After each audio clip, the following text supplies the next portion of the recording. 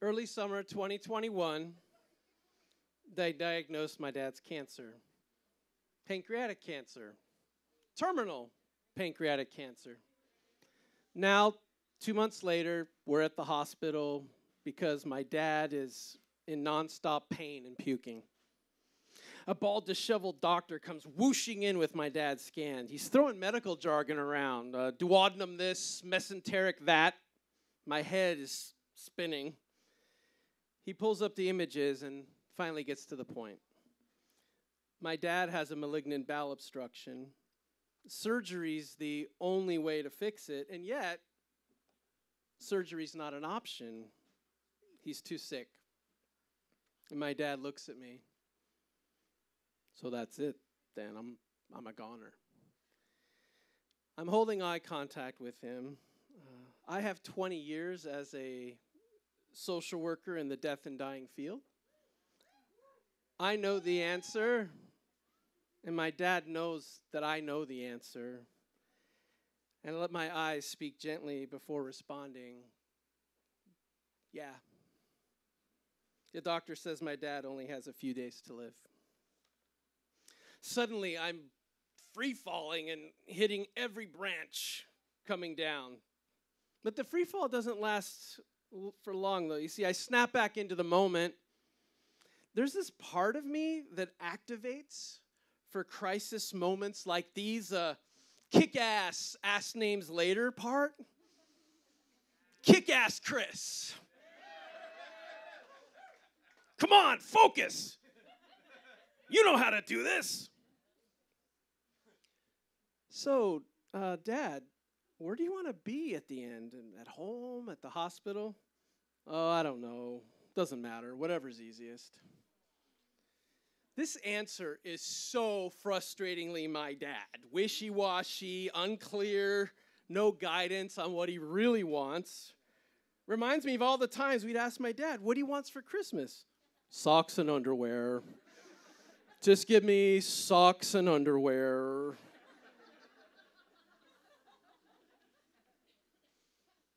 My dad's denial of himself, his needs, his feelings is rooted in growing up in extreme trauma. Alcoholism, violence. At 18, his mom died in a fall during a vicious spousal clash, and shortly after, his dad killed himself in a garage cloud of carbon monoxide. He had to identify the body. My dad subscribed to the grin and bear it school of trauma recovery, the classic workaholic, alcoholic combo, disappearing from my life, physically and emotionally. Stinging self-doubt followed me moment to moment, place to place, leaving me feeling aimless and alone. It was from this gaping void, the absence of fatherly guidance, from which Kick-Ass Chris was born. Kick-Ass Chris took decisive action, getting a job at 14, telling toxic assholes to fuck off, and leaving the house during the screaming chaos of my parents' divorce. He got me through, often at the expense of asking for help when I needed it. Help? That's just another word for people getting in the way. All these dynamics raining down on me in my dad's hospital room. Not sure I've got the energy to pull out of my dad what he actually wants. You know, where he wants to take his last breaths. I mean, this ain't the same as trying to get him to tell me where he wants to go for birthday dinner. Just say it, Outback. You want the New York Strip?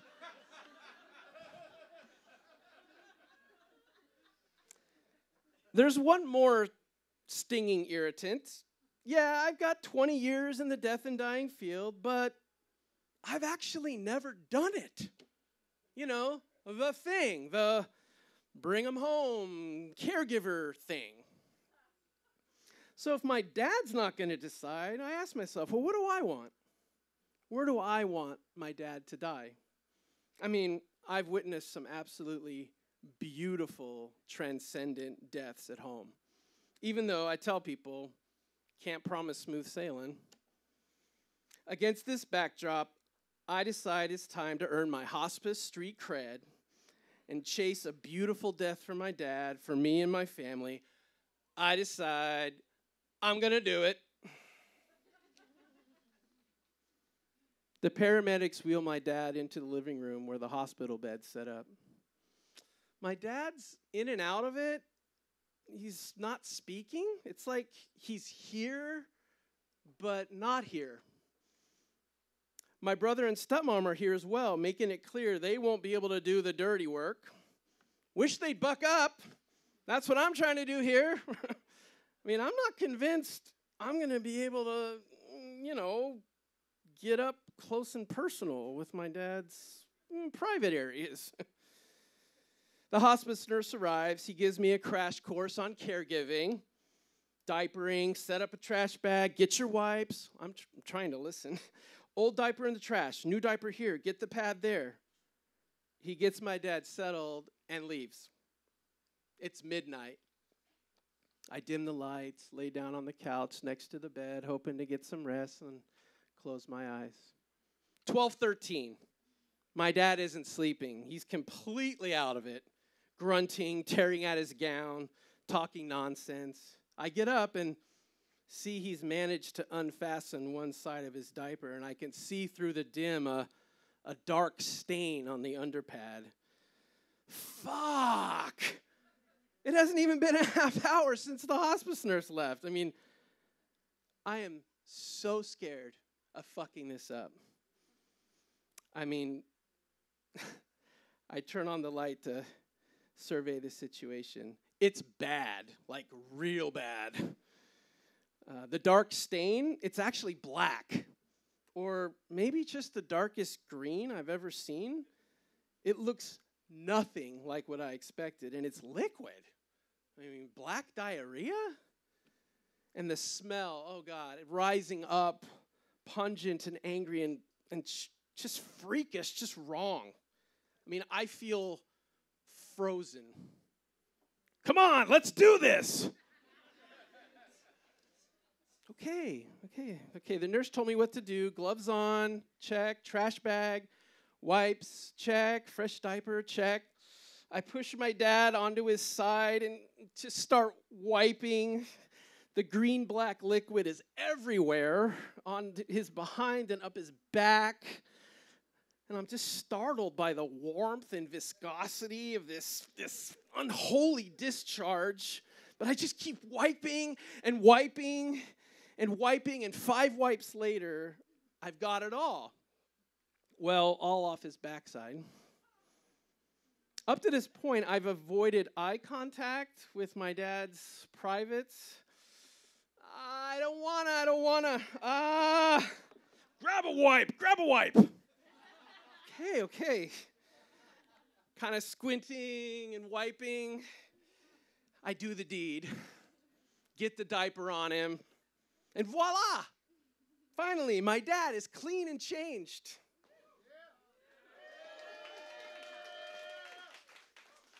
I'm so thankful that my dad is in the throes of delirium and not aware of what just went down. I think he'd be mortified. He told me he didn't want to be a burden. Self-doubt starts creeping in. Start to question my decision. Worry I've put us both in a bad spot. Him losing his dignity, me biting off more than I can chew. My dad seems to be settling down some. I dim the lights, lay back down on the couch. 12:44. My dad starts talking and moving again. I get up to try to calm him. Suddenly, it hits me, the smell, the freakish smell. No! What? It's been 10 minutes. How is this possible?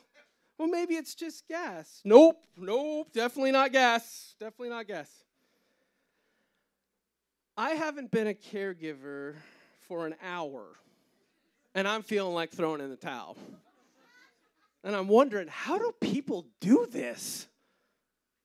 And then I start feeling regret for all my years of encouraging families to do this without really knowing what I was signing them up for. Wish I could go back in time, warn them. Things may get very messy. I thought I knew what being a caregiver felt like. I mean, I thought I knew. I didn't know. But I dive headlong into the whole diaper changing routine, get it done. 1:16, lay down to sleep once more. 1:31, my dad soiled again. 2:18, 2:54, 3:27, again and again and again. It just won't stop.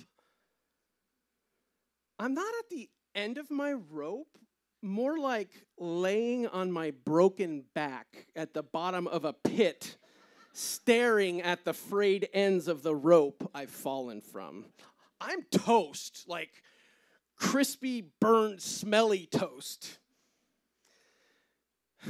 This is not what my dad wanted. And as much as I wanted to prove myself as a caregiver, this is not what I wanted either. Not this. I'm talking to myself now. I can't do this. I should call hospice. Seriously? Already? This is what you signed up for. I cannot tell you how many times I've told families about the hospice 24-hour hotline. I mean, the ultimate phone a friend. Yet here I am, wringing my hands about calling. I mean, I really need to call. This isn't the first time in my life I need to negotiate with kick-ass Chris. 25 years of therapy have helped me recognize when he's part of the problem. Taking things too far. I mean, there are no do-overs here. This internal negotiation process, this conversation with myself, with kick-ass Chris, this part of me, it can be tricky. Hey, we need help. Not yet. Let's give it another hour. Remember, can't always go it alone. Shit. Yeah, I remember. You got to know. I appreciate you. You're my protector. Yeah. I'm going to call now. Fine. It's 4 a.m. I call hospice. They send out a nurse who manages to get my dad settled and, by extension, get me settled. Sunrise. I decide to hire professional caregivers. First caregiver arrives in the early afternoon. I finally get to sleep. When I wake up, the caregiver tells me my dad is actively dying. I find myself alone with my dad, and I'm sitting in a chair next to his bed, and memories are flooding in. There's long pauses between his breaths. It hits me. My dad is going to die in peace. At home. I did it. And I'm flooded by this all-consuming relief, and tears just are streaming and streaming, and I'm just saying, thank you, thank you, thank you. I thought I knew what a beautiful death at home felt like. I mean, I thought I knew. I didn't know. Something else I tell people who are at this phase of the dying process. Sometimes the dying person is waiting for someone to leave. Sometimes they're waiting for someone to come. We never know.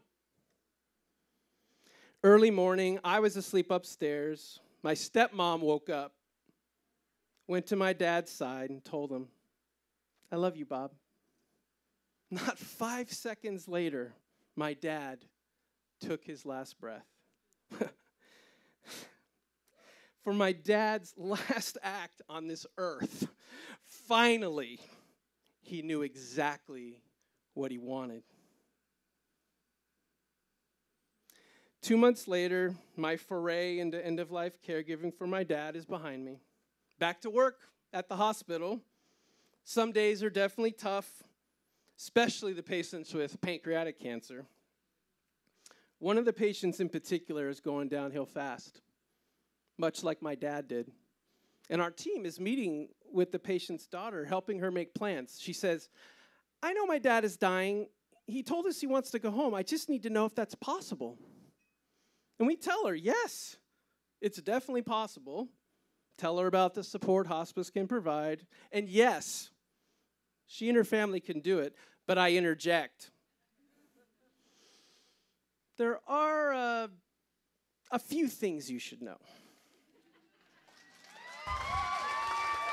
That was Chris Onderdonk. Let him hear it.